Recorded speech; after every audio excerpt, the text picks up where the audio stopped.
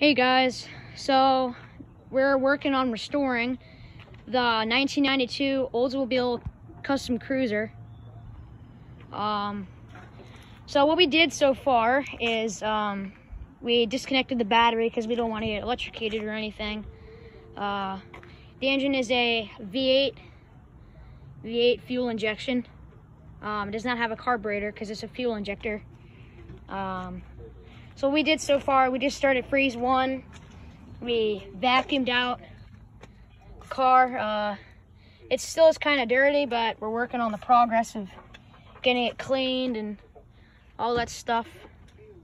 We vacuumed part of the front and the rear seat. Actually, this car is a station wagon, and it also has a third row of seats. That's pretty cool. We vacuumed here. We also vacuumed over here as well, but we're still in the progress of doing that.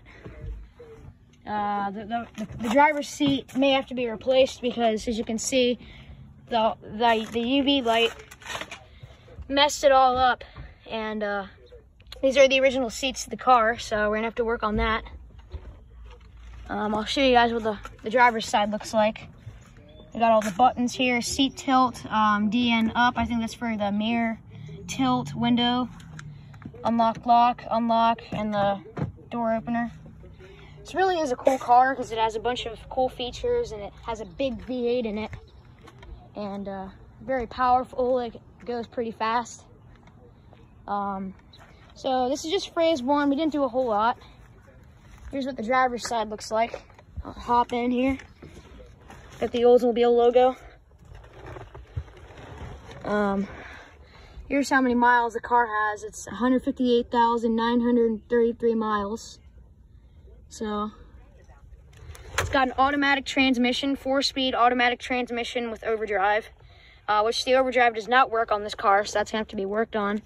Got a radio, air conditioning and heat, pre-wipe, wash, all that stuff. We got the, I think those are the hazards right there. I think that's the hazards.